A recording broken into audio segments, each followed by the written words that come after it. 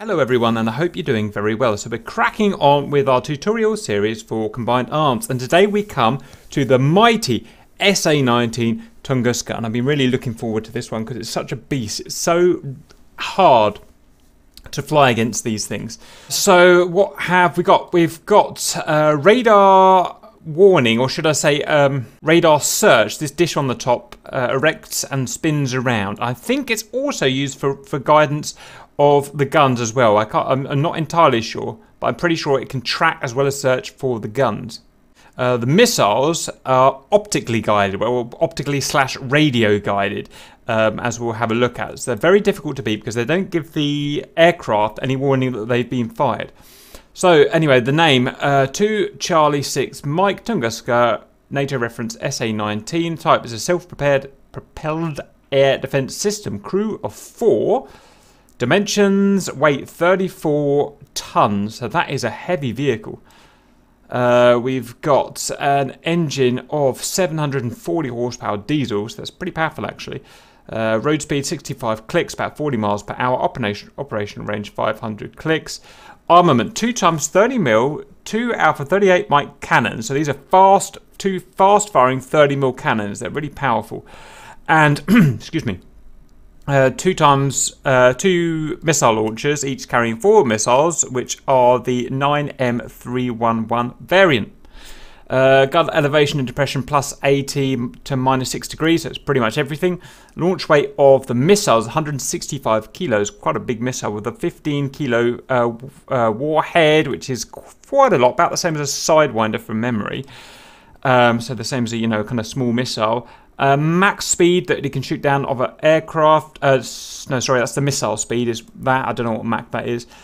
Minimum effective range 1.5 clicks. I dispute that. I've shot stuff much closer than 1.5 clicks, so I don't know what that's talking about. Max effective range 12 clicks, about 8 miles. That's with the missiles. Next, we've got the minimum effective altitudes down to 10 meters, 30 feet. So you think you can fly underneath that, but I've tried flying in testing. I've tried flying underneath 10 meters before, and they can still hit me when the AI controls them. So they're pretty goddamn deadly, these things. Max effective altitude 6 clicks or 18,000 feet. Max target speed, I don't know what that is, but that's faster than any plane's going to fly, I imagine. 360-degree turret. The ammunition is gun, just over 1,900 shells and 8 times missile. So that's the baby. Next, let's go and jump in it. So start the mission. We're going to be a tactical commander. We're going to click on the item. We're going to click on the Tunguska. We're going to click on this guy here. And then we go. So first of all, as ever, we go to the adjust controls. Now, the controls for all the combined arms vehicles are the same. There's about 100 controls. There's not many controls. Very easy to learn, and they're very simple. So we're not going to go through every single one of them on each vehicle that we look at, because it's just each vehicle is going to end up being half an hour. So I'm going to assume that you've already learned your controls here, and I'll just go through the main ones as I go. So first of all, let's have a look at the views.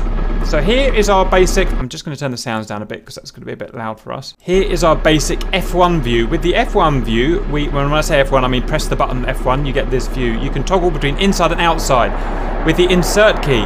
There's the insert key, and you can get outside. Now that also changes the field of view a lot, so it's something you're going to be doing a lot. And then inside, so what I like to do for searching visually, out here like this, find the guy, press insert, and then we get to the kind of close in zoom view. With this vehicle, the zoom buttons do not work, the zoom in narrow field of view button doesn't work, and the plus or minus buttons don't work. It's just how this vehicle is. F2 view will lock you to the nearest plane, I believe. F7 gives you the outside, where the mouse now moves the camera rather than the vehicle turret. We zoom in with the mouse, will scroll back to F1 view. So if we're outside here, now with F1 view, either insert inside or insert outside, we move the turret with the mouse. Now you can set your joysticks up, but I suggest just using the mouse. And I should say all of the commands, all of the adjustable controls I've just left as standard, and I advise that you guys leave them as standard as well. It's up to you, but it's just the most efficient way I found of doing it. Another view we've got is right control and F10, and we get this view here. Just going to pause that to make it quieter. Here is our B sweep, so this is our scan sweep here, and you can see it's picking up hostiles there and there, giving us their vectors. If you want to know a bit more about them, we can actually lock onto them. So I'm going to unpause. I'm going to click on this guy here. It's not letting me get that guy for some reason, so let me just get that guy. We're now tracking him with the radar, and we can see his speed is that, his altitude is that, distance, azimuth, and the gun. We've currently got our gun selected here. We'll go through that later. We've got our range. We can go between search range between 10 and 20 miles. Mission, we can click that on and off if we want to turn our radar on and off. If we are hiding from seed missiles or something, we can actually fire the gun from here. So if I went unpause, you can see, and once we've got a lock from here, we acquire the lock. You can see it's all done automatically. We've got our green lock here and our in range here, within the range of the gun. You can see is 700. And, we're never actually going to hit him at 2 kilometers, but that is technically in range, and we can fire the gun. Pa pa pa. And that's it, but it's pretty boring firing from here. So you'd only really use this just for situational awareness, I think. For shooting the things you really want to see yourself. So F1, back to here. You can see I'm firing bullets wherever I'm firing bullets. We've currently locked onto a guy. So to lock onto a guy and unlock onto a guy from this view, we press backspace to unlock and return to lock. So I'm just going to unlock with backspace. That's where he was. Okay, next, let me think what we should, we've done the views. Next, we should look at moving the vehicles. So we're going to press, if we go, what's the best way to do this? Pause, insert. I can move the vehicle with W to go forwards. First, I need to put it in gear. So X to put it in forwards gear, Z to put it in reverse, W for forward, D for turn right, A for turn left, and S for brake. If we want to go in reverse, Z to neutral, Z to reverse, and then W to go backwards. And let's brake. Let's put that back in neutral. So that's how we can move the thing. So next comes the fun bit, the shooting stuff down. Well, first of all, we've got the cannons we can use, or we can use the missiles. We can't use them both at once. In fact, we should look at the screen. Let me get my cursor up. So here is our search radar, and it spins round the B sweep. You can see it spins round and highlights the targets. The targets are there and there in this case. There is the range, and you can change the range. The controls are there in the adjustable menu. Here is the current azimuth of the turret, where the turret sensor is facing. And obviously we've got our north there and whatnot. And we can see that our actual vehicle body is facing at 203. Bearing there. Our AI formation is currently on column, even though we're only a single unit in this group.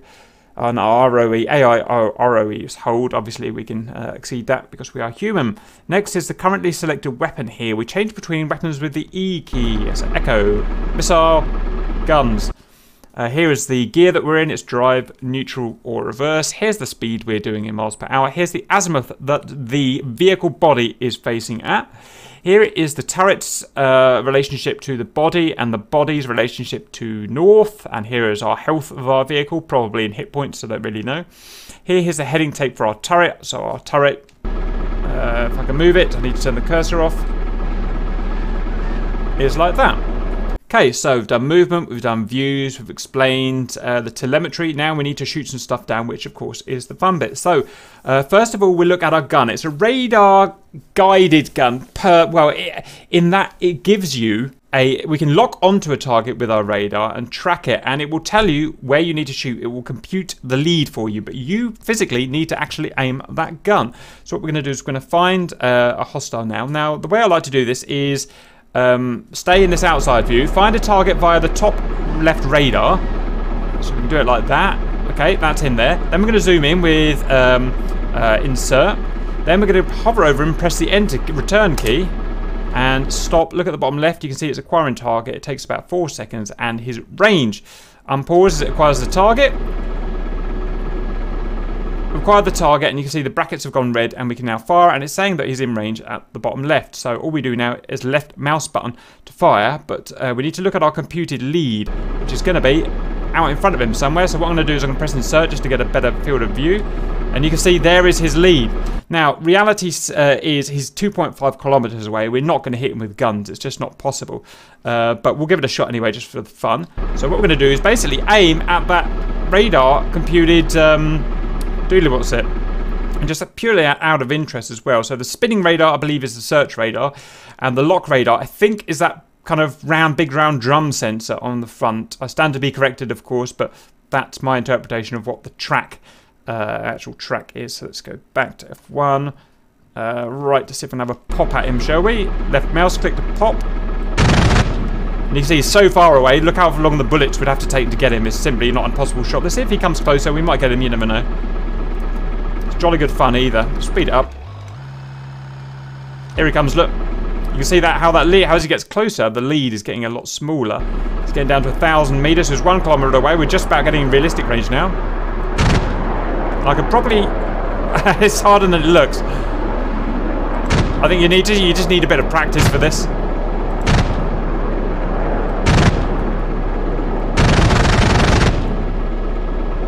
Yeah, I'm not very good, obviously. Anyway, that's the gun. Next, we're going to go on to the missile. So we're going to press the echo key. This is even harder. So what we're going to do is hover the cursor above the target, like this. Press enter, press return, whatever you want to call it. Wait till it's locked. Takes about 7 seconds for the radar to lock or whatever it is. And pow. Now, this is a bit more interesting. The first thing I'm going to do, once we've got our lock, is to zoom in with the missile, because we need this degree of accuracy. So it's given us a lead. If I can get my cursor up, a predicted lead there. Now, these missiles are actually radio controlled, like flying a radio controlled airplane. Wherever I point my cursor, my screen, let me just try and show you the screen. Wherever I point this black dot is where the missile is going to fly. It's really weird, I know, and it's really hard. So basically, when I press the fire button, I've got to drive this missile with this, giving it the correct lead so that it travels close enough to that Su-27 so that the proximity fuse will fire and it will hit him. It's really hard, but really fun. Okay, and you can actually see the missile kind of following. If you've ever used an RB05 on a Viggen, it's basically like that. Except we've got a sideways proximity fuse to fire. So the radar suggests we aim at that little predictor circle, the orange one. I like to do my own aiming though, so I'm going to do my own. Let's see if we can hit the swine. And when he's moving left to right like this, very hard to hit him, but we'll give it a shot anyway for the lols. So fire, guide it, and we've missed. So it does require a lot of skill. I have, because the camera's on, I'm probably just going to keep missing now, but I have managed to shoot these planes down in testing. If he ever goes out of the screen, insert, get him locked up again, insert, and wait for the moment, wait for the moment. Gotta wait until he's not going fast left to right, like now, which may never happen because of how I've got him set up. So maybe we'll just take another pop.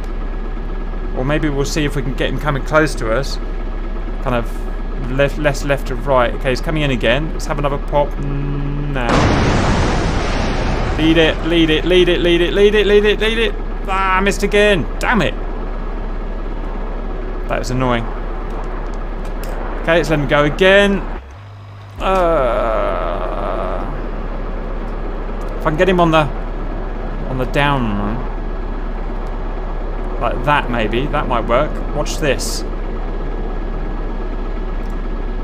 Oh, you see at the bottom right, it's tracking missile. So our previous missile is still active, and we can't cancel it as far as I'm aware. So we're just going to wait, which is really annoying. So I wanted to pop it there. There we go. And pop. Come on, baby. We're going to get him. We're going to get him. Oh, sure I had him that time. I look like a complete idiot. It's just not that easy. Well, like I said, I did manage to get it working before, but this is just not meant to be. Okay, he's 2 clicks out. Let's see if we can get a pop on him here.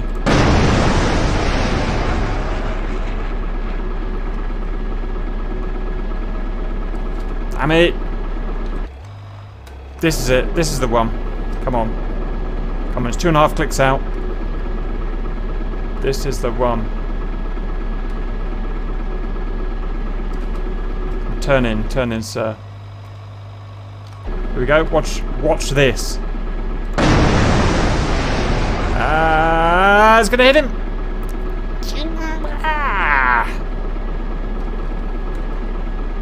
That is so frustrating. Alright, I'm not going to waste any more of your time.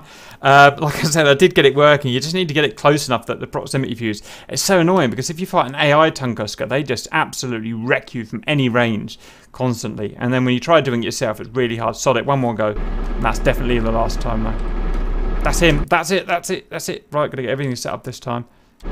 Watch this. Ah, so hard. You bastard.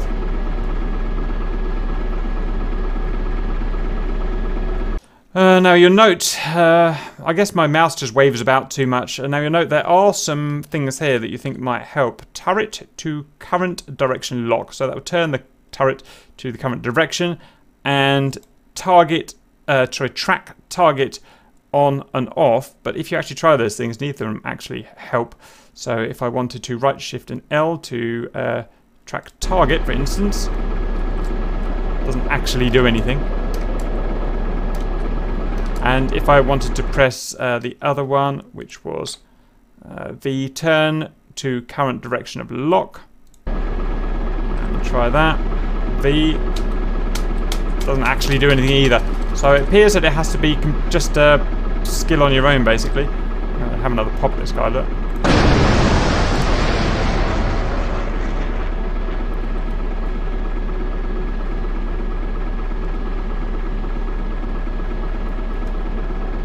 Bollocks. Just not meant to be. Never mind. It does actually work if you know what you're doing. So go and do it, and it's actually really good fun. Right. I think that's all we've got for the Tunguska. So hope you enjoyed that, and see you later.